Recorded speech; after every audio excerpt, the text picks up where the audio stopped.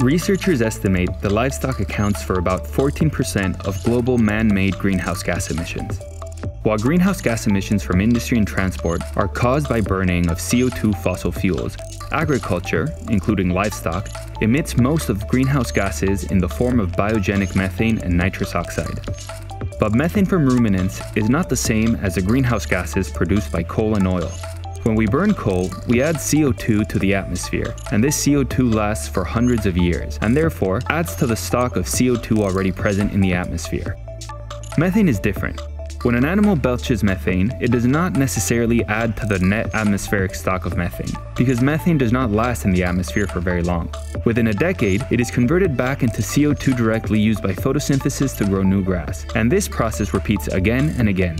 Whereas with the industry and transport, 100% of emissions add new CO2 to the atmosphere that have been stored underground for millions of years.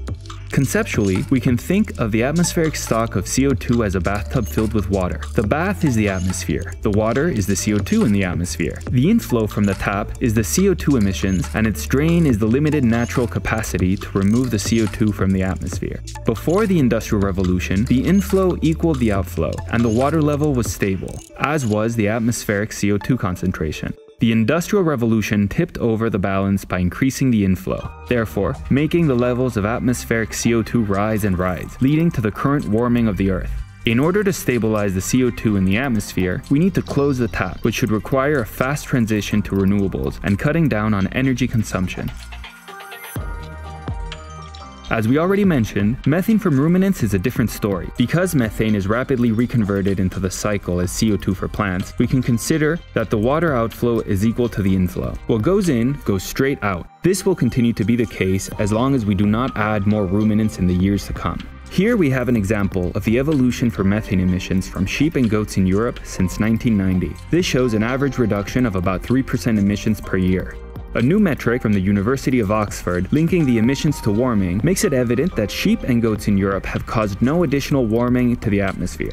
We can stabilize the warming effect of sheep and goats in Europe by having constant methane emissions from now on. Shrinking sheep methane by, for example, 1% annually until 2050 will deliver an even faster cooling effect. This effect contrasts with CO2 from fossil fuels, where similar reductions in emissions would still lead to large warming effects.